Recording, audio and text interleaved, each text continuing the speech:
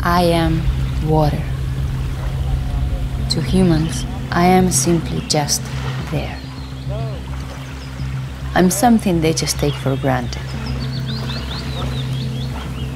But there is only so much of me, and more of them every single day. I start as rain in the mountains, flow to the rivers and streams, and end up in the ocean. Then the cycle begins again. And it will take me 10,000 years to get back to the state I'm in now. But to humans, I'm just water, just there. Where will humans find me when there are billions more of them around? Where will they find themselves?